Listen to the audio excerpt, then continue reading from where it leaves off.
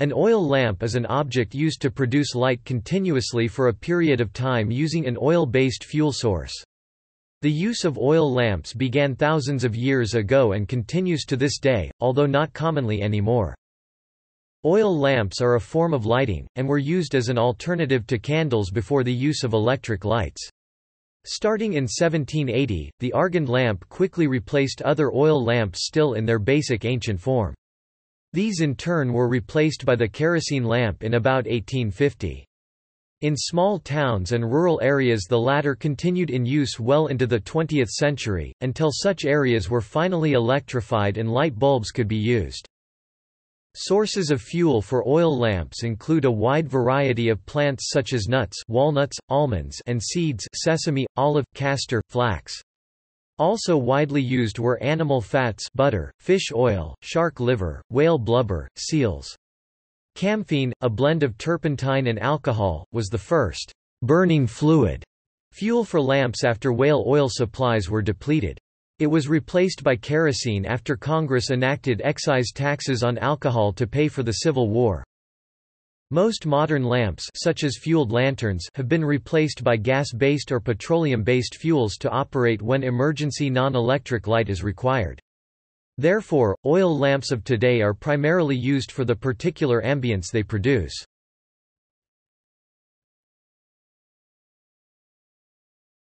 Topic: Components. The following are the main external parts of a terracotta lamp. Shoulder. Pouring hole, the hole through which fuel is put inside the fuel chamber. The width ranges from 0.5 to 5 cm in general. There may be single or multiple holes, wick hole, and the nozzle, it may be just an opening in the body of the lamp, or an elongated nozzle. In some specific types of lamps, there is a groove on the superior aspect of the nozzle that runs along to the pouring hole to recollect the oozing oil from the wick. Handle lamps can come with or without a handle. The handle can come in different shapes. The most common is a ring shaped for the forefinger surmounted by a palmette, on which the thumb is pressed to stabilize the lamp. Other handles can be crescent-shaped, triangular, or semi-ovalvular. The handleless lamps usually have an elongated nozzle, and sometimes have a lug rising diagonally from the periphery. The lug may act as a small handle where the thumb rests. Some lugs are pierced. It was speculated that pierced lugs were used to place a pen or straw, called the acus or festuca, with which the wick was trimmed. Others think that the pierced lugs were used to hang the lamp with a metal hook when not in use. Discus. Fuel chamber. Fuel reservoir. The mean volume in a typical terracotta lamp is 20 cc.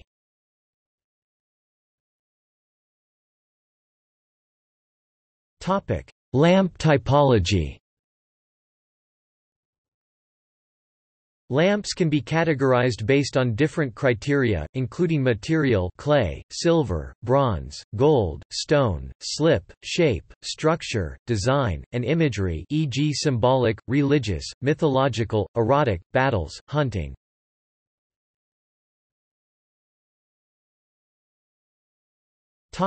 Lamp typological categories. Typologically, lamps of the ancient Mediterranean can be divided into 7 major categories. Wheel-made, this category includes Greek and Egyptian lamps that date before the 3rd century BC. They are characterized by simple, little or no decoration, and a wide pour hole, a lack of handles, and a pierced or unpierced lug. Pierced lugs occurred briefly between 4th and 3rd century BC. Unpierced lugs continued until the 1st century BC. Volute, early imperial, with spiral, scroll-like ornaments volutes extending from their nozzles. These lamps were predominantly produced in Italy during the early Roman period. They have a wide discus, a narrow shoulder and no handle, elaborate imagery and artistic finishing, and a wide range of patterns of decoration. High imperial, these are late Roman. The shoulder is wider and the discus is smaller with fewer decorations. These lamps have handles and short plain nozzles, and less artistic finishing. Frog, this is a regional style lamp exclusively produced in Egypt and found in the regions around it, between c. 100 and 300 AD. The The frog Hecate is an Egyptian fertility symbol. African red slip lamps were made in North Africa, but widely exported, and decorated in a red slip.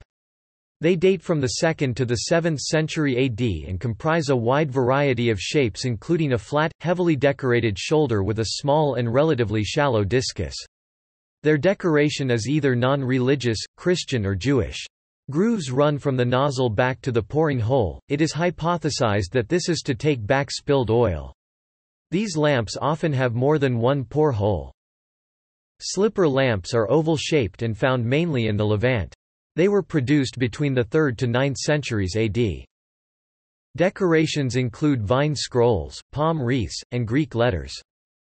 Factory lamps, also called Firmalampen from German, these are universal in distribution and simple in appearance. They have a channeled nozzle, plain discus, and 2 or 3 bumps on the shoulder. Initially made in factories in northern Italy and southern Gaul between the 1st and 3rd centuries AD, they were exported to all Roman provinces. The vast majority were stamped on the bottom to identify the manufacturer.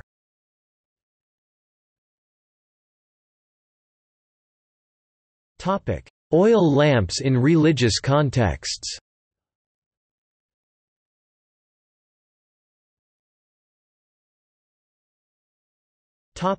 Judaism.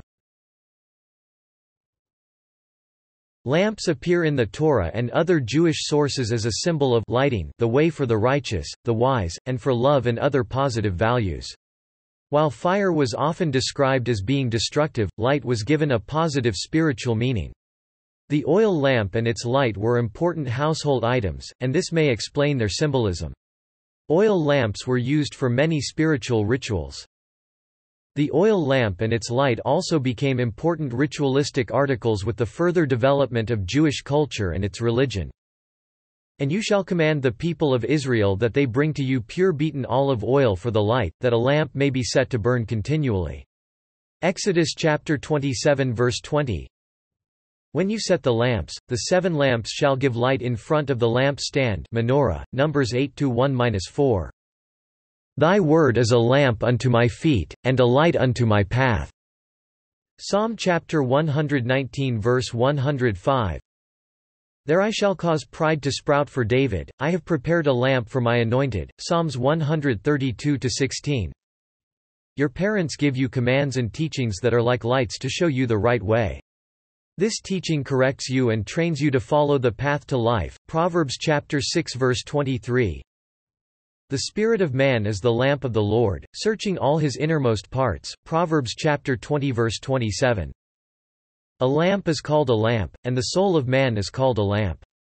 Babylonian Talmud, Shabbat 30b.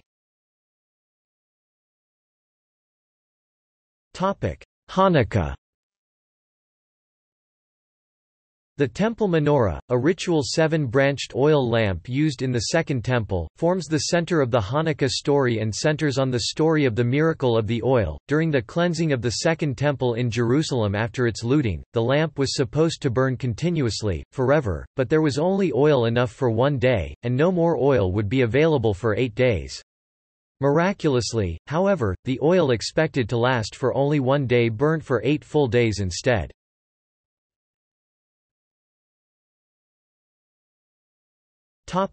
Christianity. There are several references to oil lamps in the New Testament.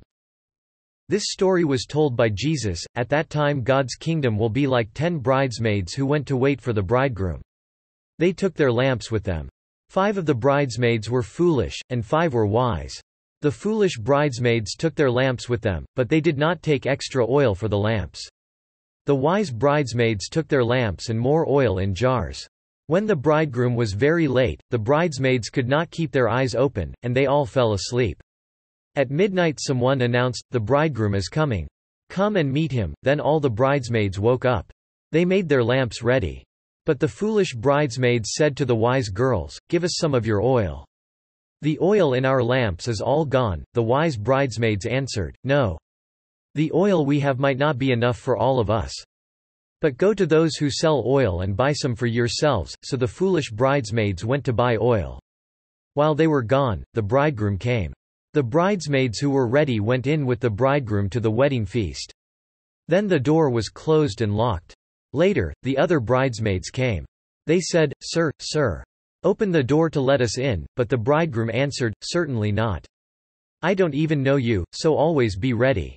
You don't know the day or the time when the Son of Man will come. Your eye is the lamp of your body. When your eye is sound, your whole body is sound, your whole body is full of light, but when it is not sound, your body is full of darkness. He, i.e. John the Baptist, was a burning and shining lamp, and you were willing to rejoice for a while in his light. And night shall be no more, they need no light of lamp or sun, for the Lord God will be their light, and they shall reign for ever and ever. The light of the body is the eye, if therefore thine eye be single, thy whole body shall be full of light. But if thine eye be evil, thy whole body shall be full of darkness. If therefore the light that is in thee be darkness, how great is that darkness?" That is in YLT. The lamp of the body is the eye, if, therefore, thine eye may be perfect, all thy body shall be enlightened, but if thine eye may be evil, all thy body shall be dark. If, therefore, the light that is in thee is darkness, the darkness, how great! In the Orthodox Church and many Eastern Catholic churches oil lamps Greek, kandili, Slavonic, lampada are still used both on the holy table altar and to illuminate icons on the iconostasis and around the temple church building. Orthodox Christians will also use oil lamps in their homes to illuminate their icon corner. Traditionally, the sanctuary lamp in an Orthodox church is an oil lamp. It is lit by the bishop when the church is consecrated, and ideally it should burn perpetually thereafter. The oil burned in all of these lamps is traditionally olive oil. In Greece and Cyprus, lampada Greek, lampada is the special name for the candle held by the faithful on the Easter service celebrating the resurrection. Although any regular paraffin or beeswax candle can be used, a lampada is usually a large, white candle or, in the case of children, a multicolored candle decorated with ribbons, beads, toys, dried flowers etc. The lampada is lit at midnight, with the holy light from the priest's candle, and then carried home. The sign of the cross is often made with soot from this flame on the lintel above the home's main door, and the flame is transferred to the icon corner oil lamp, only then can the lampada be extinguished. The cross over the door and the flame before the icons are believed to confer the risen Lord's protection on the household. In Eastern Christianity it is common to hang decorated ostrich eggs on the chains holding the oil lamps. The initial reason was probably to prevent mice and rats from climbing down the chain to eat the oil. Another, symbolical explanation is based in the fictitious tradition that female ostriches do not sit on their eggs, but stare at them incessantly until they hatch out, because if they stop staring even for a second the egg will addle. This is equated to the obligation of the Christian to direct his entire attention towards God during prayer, lest the prayer be fruitless.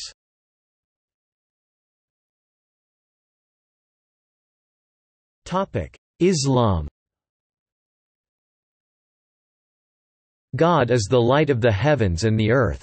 The parable of his light is, as it were, that of a niche containing a lamp, the lamp is enclosed in glass, the glass shining like a radiant star, a lamp lit from a blessed tree, an olive tree that is neither of the east nor of the west, the oil whereof is so bright that it would well nigh give light of itself even though fire had not touched it, light upon light.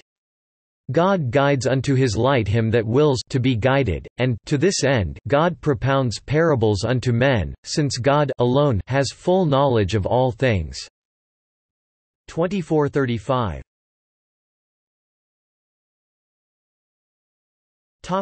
Hinduism. Mankind errs here by folly, darkening knowledge. But, for whom?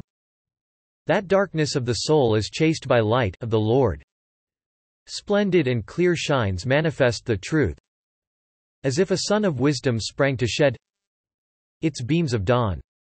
Him meditating still, him seeking, with him blended, stayed on him.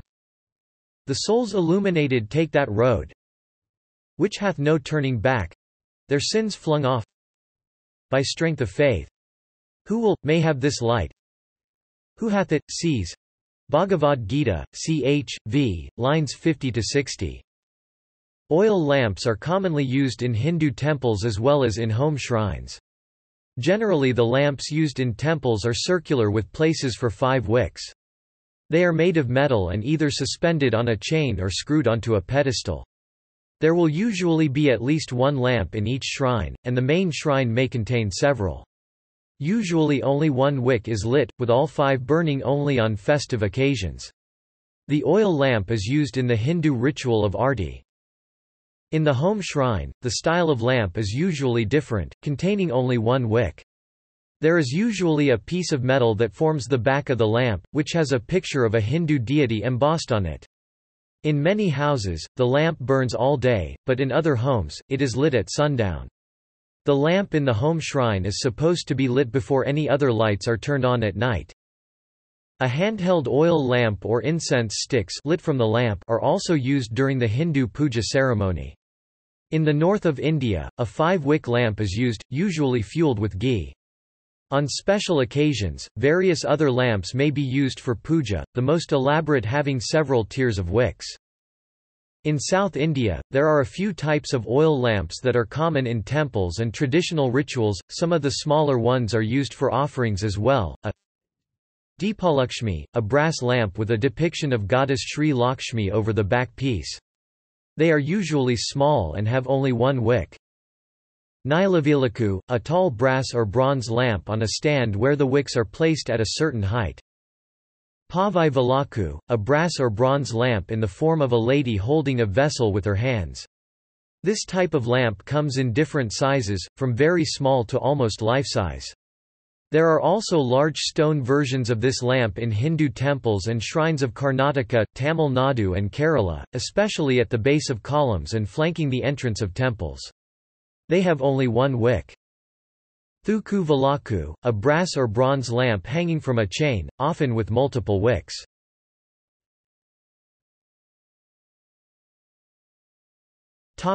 Chinese folk religion. Oil lamps are lit at traditional Chinese shrines before either an image of a deity or a plaque with classical Chinese characters giving the name of the deity. Such lamps are usually made from clear glass. They look similar to normal drinking glasses and are filled with oil, sometimes with water underneath. A cork or plastic floater containing a wick is placed on top of the oil with the bottom of the wick submerged in the oil.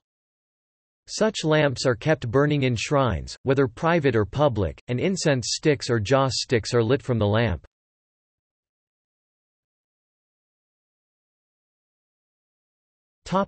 History.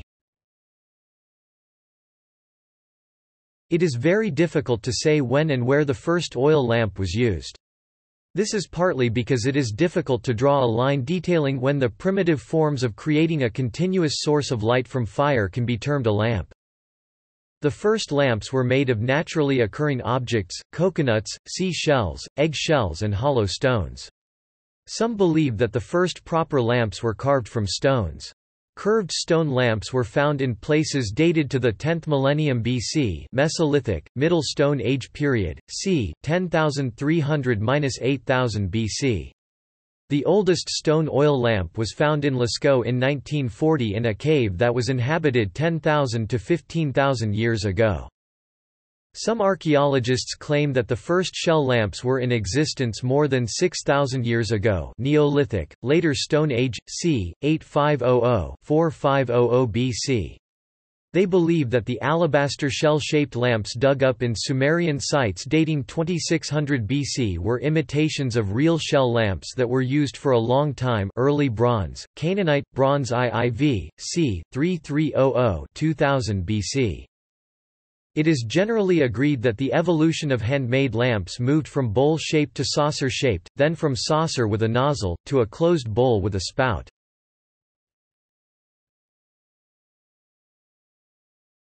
Chalcolithic Age, c. 4500–3300 BC. The first manufactured red pottery oil lamps appeared. These were of the round bowl type.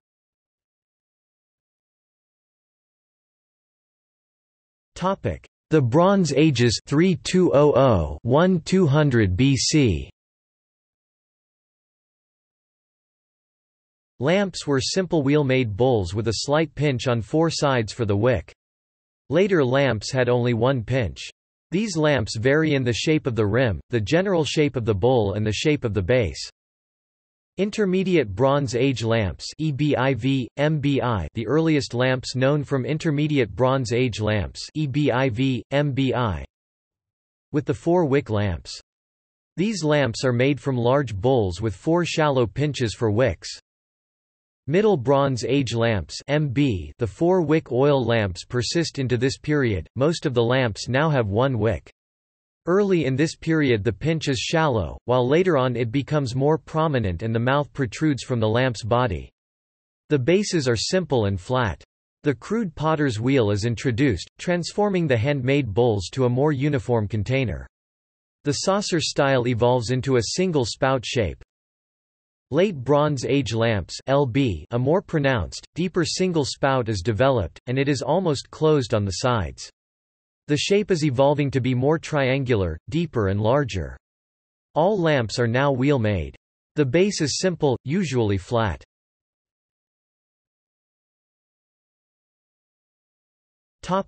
The Iron Age 1200 to 560 BC. The rim becomes wider and flatter with a deeper and higher spout. The tip of the spout is more upright in contrast to the rest of the rim. The lamps are becoming variable in shape and distribution. We still find lamps similar to the Late Bronze period. In addition, other forms evolve, such as small lamps with a flat base and larger lamps with a round base. The later form continues into the Iron Age too. In the later Iron Age, we encounter variant forms.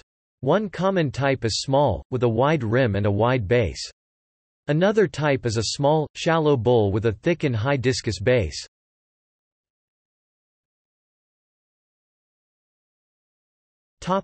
Arctic. The seal oil lamp provided warmth and light in the harsh Arctic environment where there was no wood and where the sparse inhabitants relied almost entirely on seal oil. This lamp was the most important article of furniture for the Inuit, Yupik and other Eskimo peoples. The lamps were made of stone and their sizes and shapes of lamps could be different, but mostly were elliptical or half-moon shaped. The wicks were mostly made of dried moss or cotton grass and was lit along the edge of the lamp. A slab of seal blubber could be left to melt over the lamp, feeding it with more fat.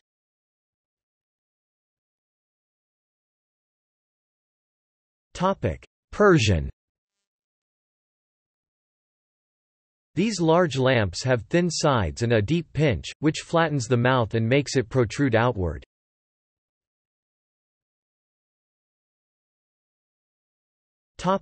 Greek.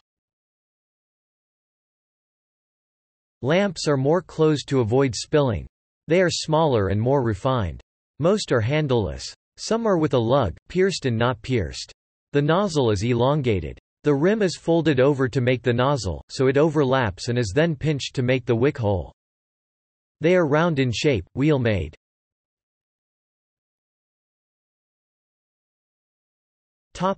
Chinese. The earliest Chinese oil lamps are dated from the Warring States period 481 to 221 BC. The ancient Chinese created oil lamps with a refillable reservoir and a fibrous wick, giving the lamp a controlled flame. Lamps were constructed from jade, bronze, ceramic, wood, stone, and other materials. The largest oil lamp excavated so far is one discovered in a 4th century tomb located in modern Pingshan, Hebei.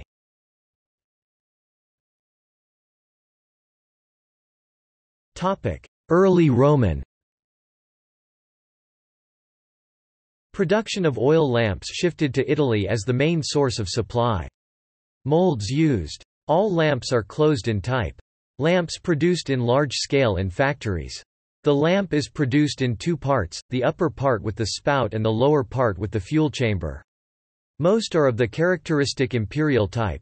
It was round with nozzles of different forms, volute, semi-volute, U-shaped, with a closed body and with a central disc decorated with reliefs and its filling hole.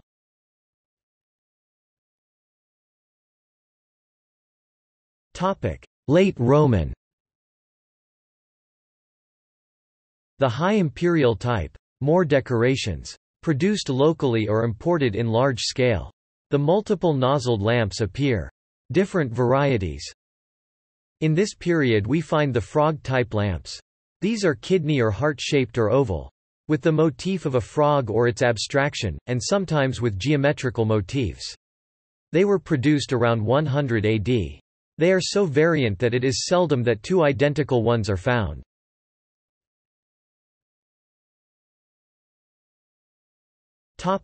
Byzantine. Oil lanterns were slipper-shaped and highly decorative. The multiple nozzle design continued and most lamps bore handles. Some are complex in their external anatomy.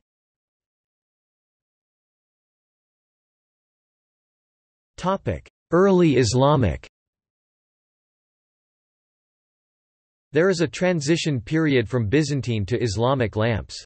The decoration on lamps of this transition period changed from crosses, animals, human likenesses, birds, fish, etc., to plain linear, geometric, and raised dot patterns. The early Islamic lamps continued the traditions of Byzantine lamps. Decorations were initially a stylized form of bird, grain, tree, plant, or flower. Then they became entirely geometric or linear with raised dots. In 9th century Baghdad, al-Razi described the first kerosene lamp. He referred to it as the Nafatah in his Kitab al-Asrar, Book of Secrets. In the transition period some lamps had Arabic writing. Then writing disappears until the Mamluk period, 13th to 15th centuries AD.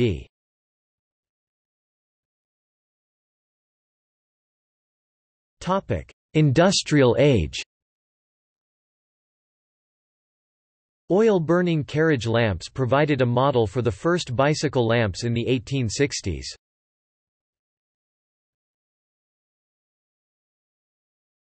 Topic: Regional variations.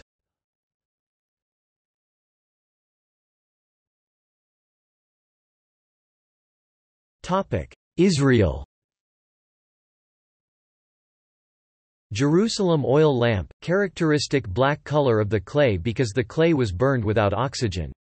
Usually of high quality. Daroma oil lamp, Jerash oil lamp, Nabatean oil lamp, Herodian oil lamp, considered to be used mainly by Jews. Wheel-made, rounded. Nozzle with concave sides. The lamps are usually not decorated. If there is decoration, it tends to be simple. Very common throughout all of Israel, and some lamps have also been found in Jordan. Date from the 1st century BC to the end of the 1st century AD. Menorah oil lamp, 7 nozzles, rare and are associated with Judaism because of the numerical connection with the 7 branches or arms of the menorah.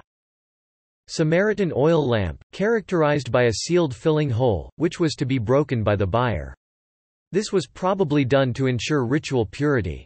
A wider spout, and the concavities flanking the nozzle are almost always emphasized with a ladder pattern band. In general the lamps are uncoated. The decorations are linear and or geometric. Type 1, a distinct channel running from the pouring hole to the nozzle, a small knob handle, a ladder pattern around the nozzle and shows no ornamentation on the bottom of the base. Type 2, pear-shaped and elongated, line channel that extends from the filling hole to the nozzle, continued to be used through to the early Muslim period. Candlestick oil lamp, menorah design on the nozzle and bunch of grapes on the shoulders. Byzantine oil lamp, the upper parts are covered with braided patterns and their handles. All are made of a dark orange-red clay. A rounded bottom with a distinct X or cross appears inside the circled base.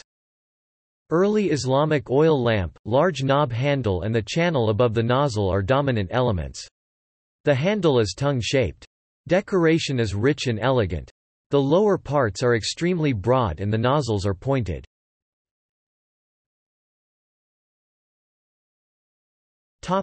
Importance of oil lamps in India.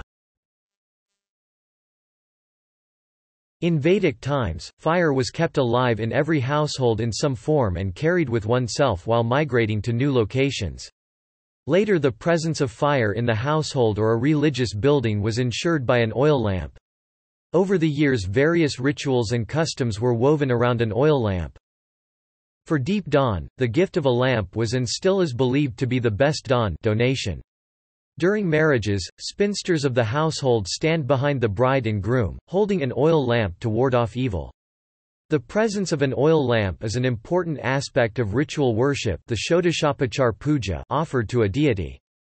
Moreover, a day is kept aside for the worship of the lamp in the busy festival calendar, on one Amavasya, no moon day in the month of Shravan. This reverence for the deep is based on the symbolism of the journey from darkness and ignorance to light in the knowledge of the ultimate reality. Tamaso ma Jyotirgamaya. Earlier lamps were made out of stone or seashells. The shape was like a circular bowl with a protruding beak. Later they were replaced by earthen and metal lamps. In the epics Ramayana and Mahabharata, there are references to gold and silver lamps as well. The simple shape evolved and the lamps were created in the shapes of the Matsya fish, Kurma tortoise, and other incarnations of God Vishnu, and also in the shape of the many emblems of gods like conch shells, lotuses and so on. The birds like swans, peacocks, parrots and animals like snakes, lions, elephants and horses were also favorites when decorating a lamp. For lighting multiple lamps, wooden and stone deepastambas, towers of light, were created. Erecting a deepastamba in front of a temple is still a general practice in western and southern India. In some of the South Indian temples, raised lamp towers called kamba valaku made of brass can be seen. For adapting the design to households and smaller spaces, the Deepavriksha tree of light was formed. As the name suggests, it is a metal lamp container with aesthetically curvy linear lines branching out from the base, each holding a lamp. The Deepalakshmi is another common design where goddess Lakshmi holds the lamp in her hands. Kuthuvilaku is another typical lamp traditionally used for household purposes in South India. Oil lamps also became proverbial. For example, a Braj pre-Hindi proverb says, "Chirag tail andhera." The utmost darkness is under the oil lamp chirag, meaning that what you seek could be close but unnoticed, right under your nose or feet, in various senses, and indeed, a lamp's container casts a strong shadow.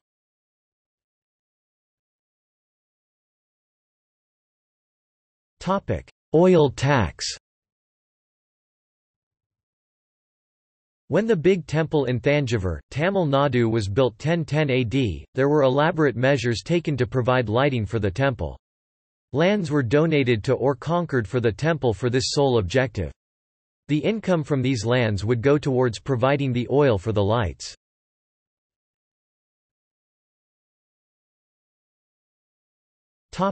Books and catalogues.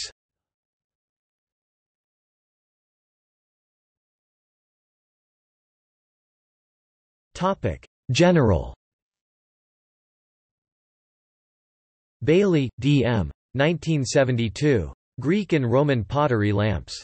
British Museum. ISBN 0-7141-1237-2. Excellent introductory booklet, well illustrated. Bailey, D.M. 1975–96. A Catalogue of Lamps in the British Museum. British Museum. ISBN 0-7141-2206-8. Huge catalogue in 4 quarto volumes, the Lamp Bible, but extremely expensive even secondhand. Referred to as BMC. Cleffin, R. Coltman 1907. On Terra Cotta Lamps. Edinburgh. Edwardian illustrated article for the Society of Antiquaries of Scotland, interesting insight into the general knowledge of that time. Jurek, Surgeon 1995. The Anawati Collection Catalogue I, Ancient Lamps from the Mediterranean. ICA. ISBN 1-896463-02-9. Less academic than the museum catalogues and short on dating but fairly comprehensive within its specified area, i.e. not Northern Europe, and extensively illustrated. Hayes, J. W. 1980. Ancient Lamps in the Royal Ontario Museum, I. Greek and Roman Clay Lamps. Rom. ISBN 0-88854-253-4. Another superb catalogue and excellent reference, perhaps second only to Bailey. Leon Kahn, Hoff 1986. Catalogue des Lamps en terre cuite grecque et chrétiennes. Louvre. ISBN 2-7118-2014-9. In French, good coverage of earlier and later lamps in the Louvre, well illustrated. Milasowski, Alexander 1993. Die Antiken Tonlampen im Kästner Museum Hanover. Kästner Museum. ISBN 3-924029-13-X. In German, superb catalogue, profusely illustrated and captioned. Robbins, F.W. 1970. The Story of the Lamp. Kingsmead. ISBN 0-901571-33-4. Reprint of 1939 edition, useful introduction but illustrations are very poor and beware as several of the items shown have since been exposed as fakes. Skinkel-Toppin, Claire 1980.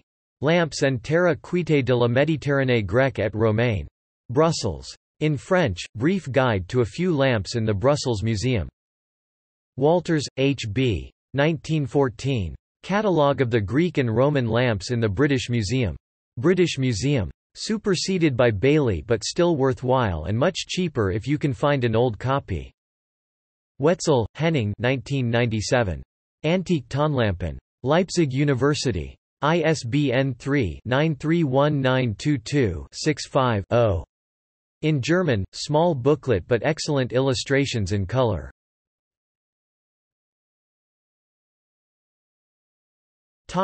Western Europe. Kurzanovsky, Laurent 2000. Lumières antiques, les lampes à huile du Musée roman de Nyon. Edizioni et. ISBN 88-86752-15-6. Paperback. In French with short summaries in English, Italian and German. Excellent general survey of lamps, detailed study and catalogue of the small collection of Roman oil lamps at Nyon. Eckert, Hella 2002. Illuminating Roman Britain. Montagnac, Editions Monique Mergoyle. ISBN 2-907303-70-8. Paperback, frustratingly unindexed but a refreshing approach and well worth ploughing through. Goethert, Karen 1997. Römische Lampen und Leuchter. Trier, Auswahlkatalog des Rheinischen Landesmuseums Trier. ISBN 3-923319-38-X. In German, emphasis on local lamps found in Trier but excellent coverage of all Roman types of the Rhineland. Kirsch, Annette 2002. Antique Lampen im Landesmuseum Mainz. Mainz. ISBN 3-8053-2864-8. In German, Catalogue of Lamps. Loschke, Siegfried 1919. Lampen aus Vindenisse. Zurich. In German, long out of print classic but a superb reference if you can find a copy.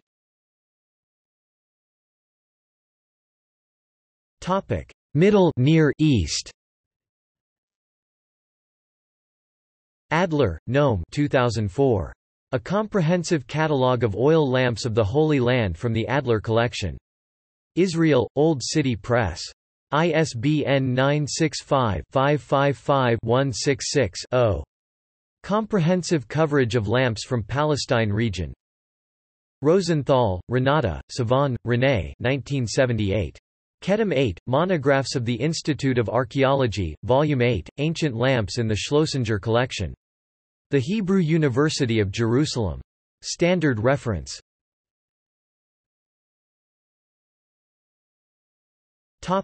Aegean. Broner, Oscar 1977. Ismia Volume 3, Terracotta Lamps. American School at Athens. Good coverage of local lamps. Perlzweig, Judith 1963. Lamps from the Athenian Agora. American School at Athens. Excellent booklet, profusely illustrated and a recommended reference, very cheap used copies.